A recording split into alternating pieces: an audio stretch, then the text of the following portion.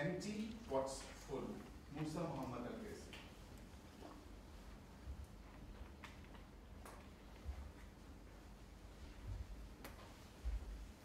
Toastmasters, good evening.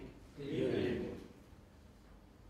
Fill what's empty and empty what's filled.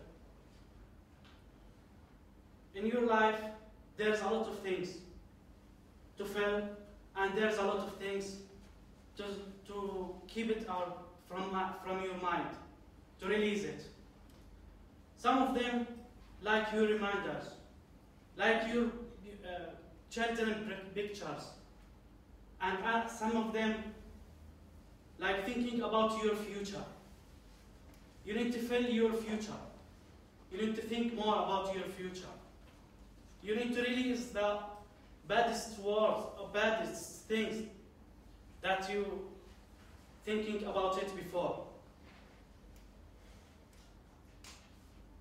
Sometimes you should do something that will keep your mind ready for any new features or any new informations or ideas.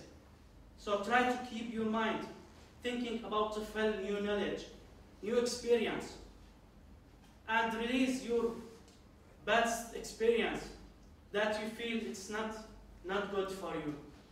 Toastmasters, thank you very much.